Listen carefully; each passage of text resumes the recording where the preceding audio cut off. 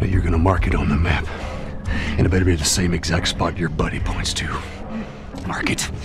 I have a really interesting story to tell you this evening, so pay attention. It's a story of 7 people and a glimpse into a dark place. That sounds awesome, Deadpool. Listen, I had a different take on it.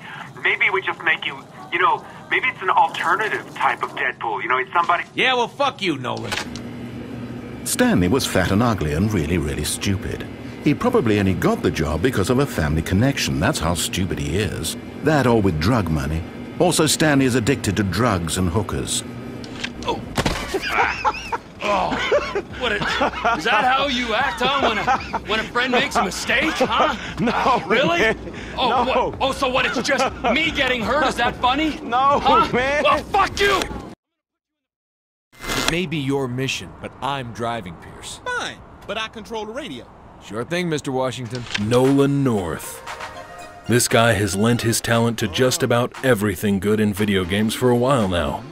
You might call him the Tom Kenny of video games. Just in 2013, he gave us The Last of Us's antagonist, David, the Penguin from Batman Arkham Origins, the voice of the main character that most of us chose in Saints Row 4, and so many others that this thing would run too long if I read them all off. If you want an idea of the sheer range of this man's vocal talents, just look at Dota 2. He's practically every single character in the game. I mean, he is so good that voice actors have collectively agreed upon changing the professional title of voice actor to Nolan North impersonator. You might be shocked to learn that this award is actually being presented by Nolan North himself, doing his impression of the host. Yes, my skills of mimicry are just that good, and I'm everywhere. Nolan North is proud to present the Nolan Voice Award to Nolan North for being the best Nolan North of the year.